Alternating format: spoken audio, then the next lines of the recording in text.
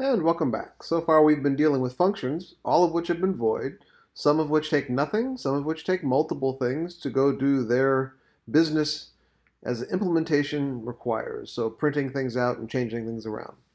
So let's talk about the next piece of this puzzle. Right now, if we wanted to turn these numbers into user-driven numbers, we would have to make a couple changes and then do our standard this.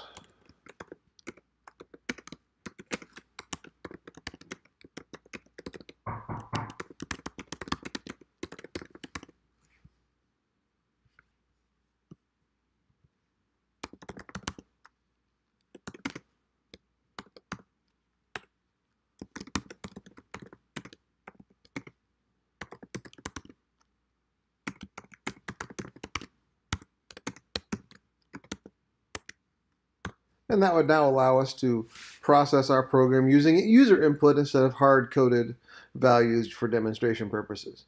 But once again, this kind of stuff gets repeated a lot through code. So rather than have to constantly type in all the stuff that goes here, as well as validating whether you actually got stuff before, we can replace this with a function. And in actuality, I'm going to do it with two functions just to show you how this works. So we can actually have a get number function that doesn't take any parameters. It doesn't need anything. I'm not going to give it anything. I want to get something from it. And you'll notice that I left off the return type. Void as a return type says I don't expect anything back. However, just as we see with main, I can actually have a integer return type. So I'm going to change this to get a int number. And I should be grammatically correct and make it am. And then we'll go over here just before the beginning of it and put in int. So now I've got get an integer number as a function. So I can take this, come down here to the bottom of my code, and write this function.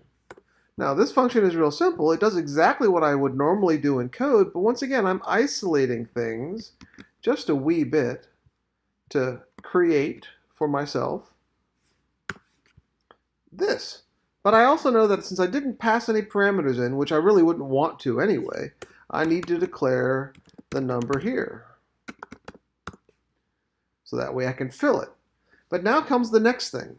If we've remembered in main, main has this return 0, which it returns to the calling function, and we always see it down here with the process finished with exit code 0, saying that, hey, it's ended up at a 0. So what do? I need to come down here and put a return keyword, which says give back to the calling function the value of whatever we stuffed in the number. And if you think about it, that makes kind of a perfect sense. We've been doing it all along. So this returns an integer number to the calling function. If we had constraints on our number, say for example we only wanted positive numbers, we could write all of that in here to say, hey, I only want positive numbers.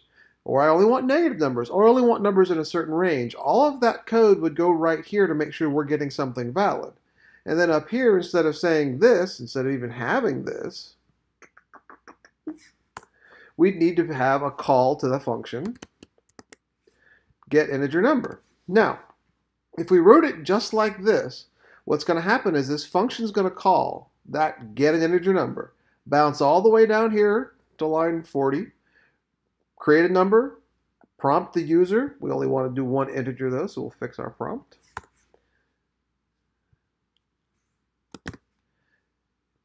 Prompt for the integer, read the integer, and then return it. So when it returns it, it comes all the way back up here and would replace this piece of code with the value that it had inside of it. And if you do it just like this, that means nothing is going to be kept. There's nowhere to store it. So you have to do one of three things with a call. You either have to create it here so that it's used and stored there, so you'd need to give it a place to store it by doing something like this as an assignment. You can put it inside a function and have it actually create the number here and just drop it right in place, but that means you wouldn't keep it anywhere. Or you could directly put it in a cout. So you could actually use it, process with it, or store it. Those are the three things that you can do with any kind of return. So now we've got get an integer number. If I want to do number 2, I need to do the same thing. And that gives me my two integers. But this thing returns very specifically integer. So let's add another function.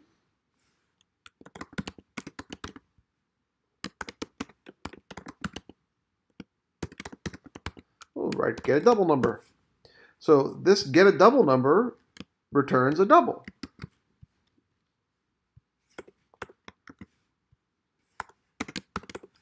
Same exact code. Notice the similarities here. So we can do a little copy pasta going on. Change the integer to double. Return the number.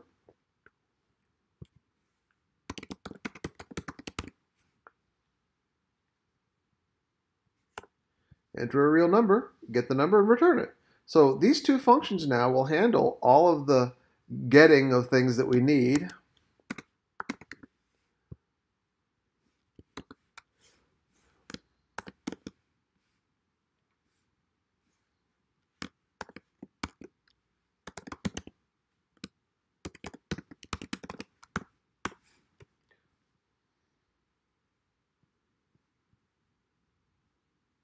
Oh, I see. There we go. So now we got get a double number. Got to fix that down here too. Get a double number. So right now we're using some simple lines of code to go off and handle some very complex stuff, or at least it could be, and making our code in main look a lot better and run a lot smoother. So when we run our code, it says enter an integer 100, enter an integer 42. Enter a real number, 12.25. And there's the same exact stuff we've had before. Now, if we wanted to, let's pretend, just to show, that we've used the two numbers here, but we want to get two different numbers to add them up.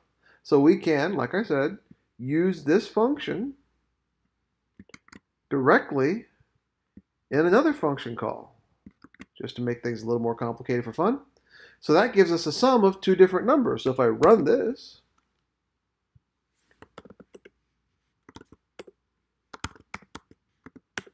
it runs this part and then asks. So this function right here says, I need to add two numbers. Go get me a number. Go get me a number. I'm not saving them anywhere. I'm just going to get them and pass them on down.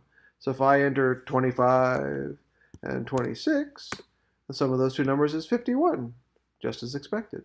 So this is the second way of doing it. And you could also just use a cout, which is pretty much the same thing as a function call right here. This shows you now that you can now build programs that are fairly complex and put in all kinds of testing right here. And if you wanted to, just for fun, make sure that the number was positive and that it was entered correctly, you could use the old while test just as a recap.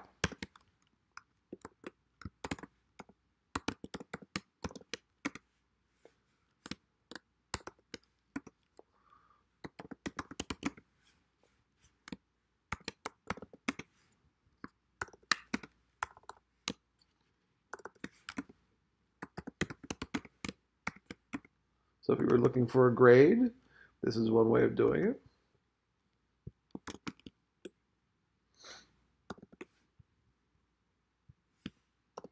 And we'll just wrap some of these in extra parentheses, just make it a little bit cleaner to see. So as long as I haven't failed, and the number's less than 100, and the number is greater than 100, less than 100, or less than 0 and greater than 100, I know that I need to redo it all. So I'll ask again. So there's the ask. We have to handle the case of fail.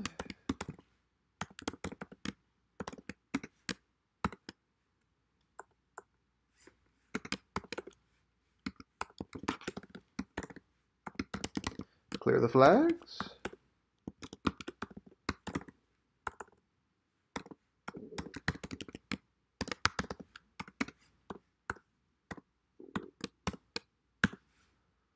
Clear out the pipeline, put in the standard colons.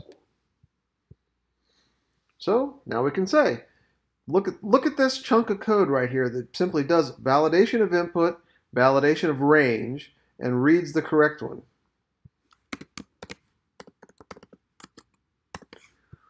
So this way it forces the reading. Look at the code that took just to validate input and make sure that it works, and I've replaced all of that with just a call. So my integer numbers will only get me valid range numbers between 0 and 100. If you enter some bad stuff, this won't work.